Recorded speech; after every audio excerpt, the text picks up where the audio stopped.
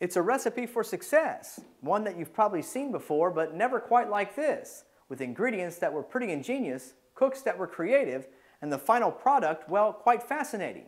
And it all took place not in the kitchen, but rather one of our very own local libraries, as the first ever paper birthday cake challenge was a big success at the Pearl Bailey Library in the Southeast Community of Newport News.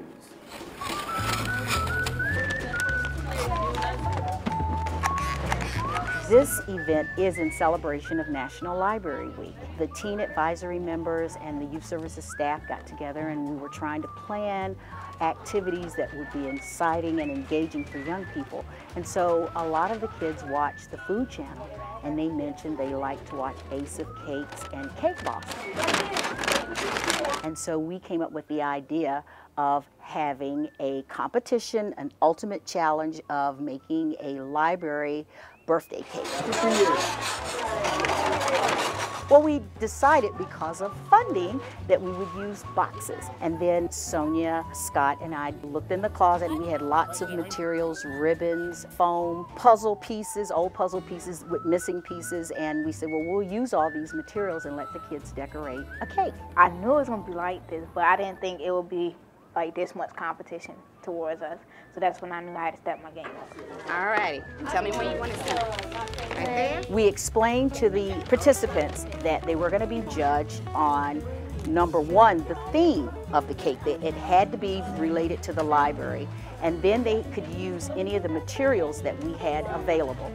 Neatness and precision, choice and use of color, creativity. And the time limit, they had an hour and 15 minutes, but we extended it a bit because we wanted everybody to finish. So we went to about an hour and 45 minutes. And they did a great job. I did not know what to expect walking in here. I wasn't really prepared.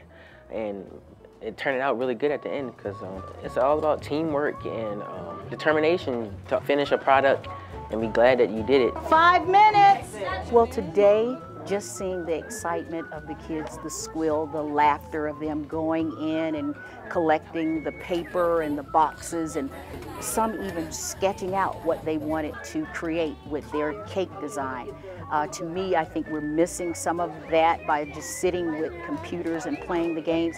It allows them a chance to be creative. 3, 2, 1! Yes, when time was up, we tried to follow along with the Ultimate Cake Challenge, and so they had to pick their cakes up and walk them through to the meeting room and set them on the table. First of all, we'd like to give everybody a round applause. The most original was number 4. Came out with 82 points.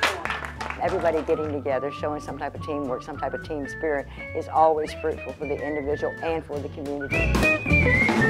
Everyone was a winner. Well, that's about all the time we have for you this month. We hope you've enjoyed this edition of Newport News in Review, as we've helped to bring history to life here at beautiful Enview Plantation, the perfect place to learn more about the 150th anniversary of the Civil War.